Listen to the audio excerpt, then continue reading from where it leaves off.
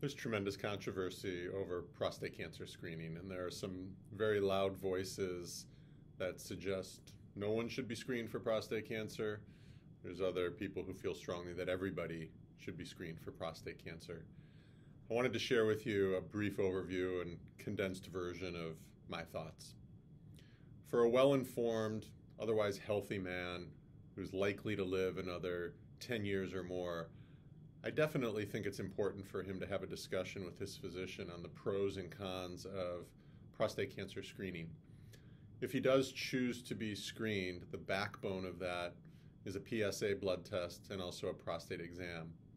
There are men who I feel strongly should definitely be screened, and that's men who have a compelling family history of prostate cancer, or they have a genetic mutation that leads them to have a higher likelihood of developing the disease.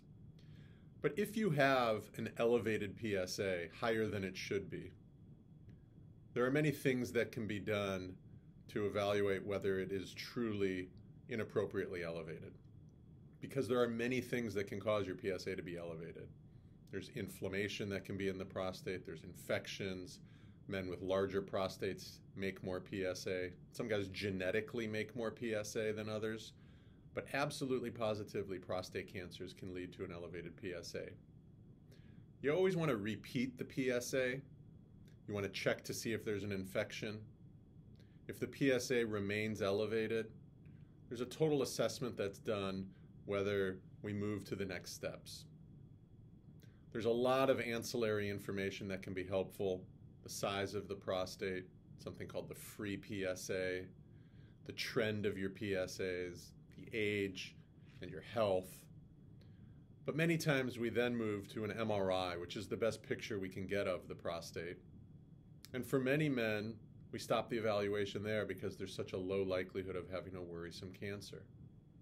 But if there are concerns for a potential cancer, many men undergo a biopsy. The biopsies currently are done transperineal using the information from the MRI. And the biopsy will ultimately show a lot of information, but falls into three general categories. Number one, in the best case scenario, is no cancer seen.